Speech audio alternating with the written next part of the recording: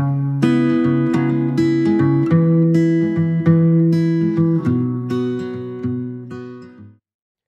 students, today we are going to learn about inverse square law. Okay, we are going to learn what is the consequence or what is the meaning of this inverse square law. So in this case, we learned that the universal law of gravitation, in that case, the force is directly proportional to the product of masses of two objects divided by the separation. Not divided, this is basically inverse proportionality relation. So therefore, if I want to write it like this, F is inversely proportional to the square of separation distance between any two objects. What this essentially means is, let us consider two objects which are placed like this with the separation of d. Okay. So these two objects will have some gravitational force between them. Yes or no? Now let's say I'm going to increase the distance. Here, this is the distance, and now I'm increasing the distance 2 times the original.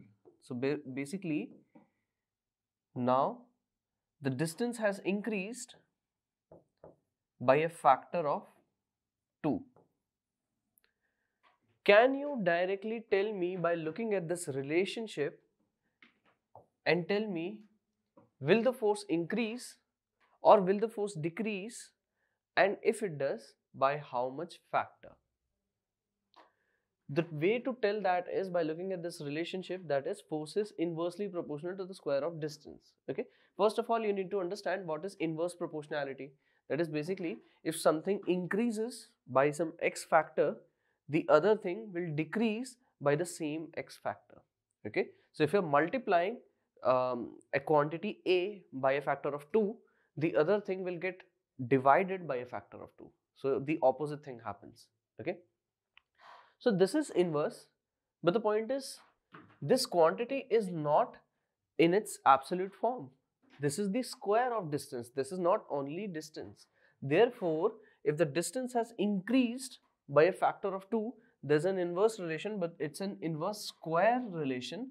Therefore, the force will now get decreased by a factor of 2 squared. That means the force will have decreased by a factor of 4. So if distance increases by a factor of 2, the force will get decreased by a factor of 4. Let us do the opposite. Let's say I want to increase the force. Okay, so this is some force. I want to increase the force by a factor of 2. Okay, the force is to be increased by a factor of 2. That means to do this, I will have to decrease the distance by a factor of 4. Okay, so it's an inverse square law. This is the meaning, this is the relationship between the two things.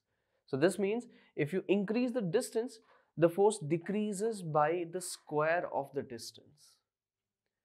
And this means actually when something is far from you, the gravitational force reduces, and it does not reduces proportionally, it reduces by inverse square relation.